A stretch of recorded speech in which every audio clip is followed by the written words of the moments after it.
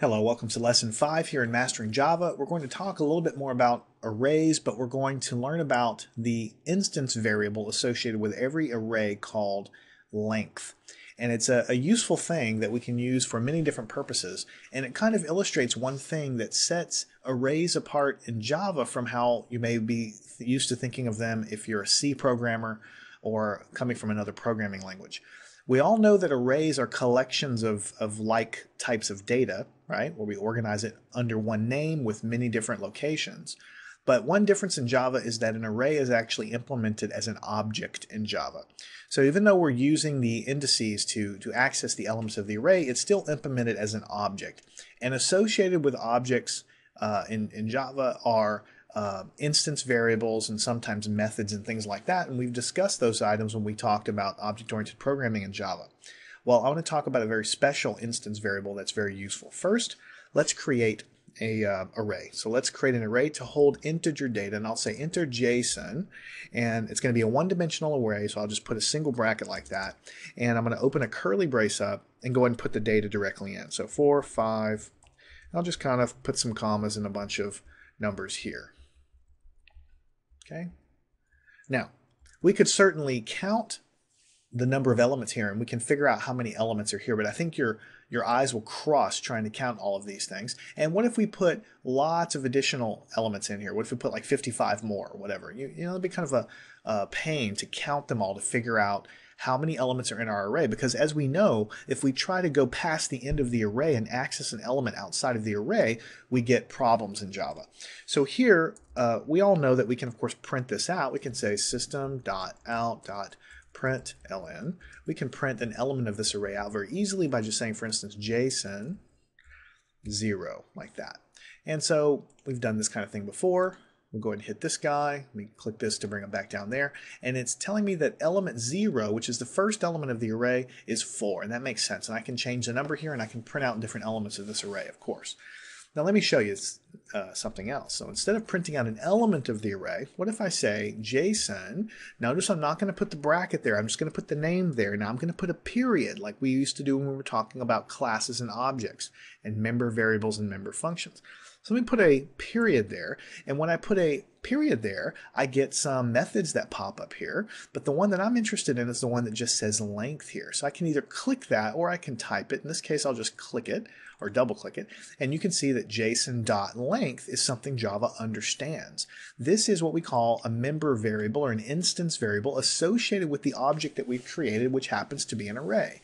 Now, this is all happening in the background. When we create this object, Java has set aside enough memory locations to handle everything that we have here. Java knows what the length of this array is because we've specified every element, and of course it counts it up whenever it allocates the memory. And it puts the length of this array, or how many elements, into an instance variable called length. And we can access it by putting the name of the array dot length, right? So when I hit save and then I hit run, there's 19 elements in this array, and if I count them up, I'll get to 19. A better way to prove that to you, though, would be just to probably add a few more. So let's add a few more elements over here. Yeah, this is kind of getting complicated. Lots and lots and lots of elements. I'll hit save, and then I'll hit run. Now we have 31 elements in our array.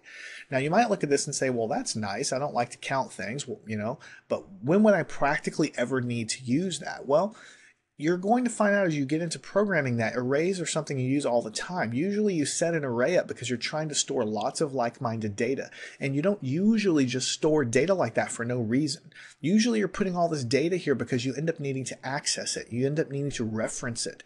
Sometimes you might need to scan through the array and pull out the maximum value or the minimum value. Or maybe you need to figure out how many times the number 56 pops up in my data. So you'll be going through every element all the way to the end of the array, searching for things all the time.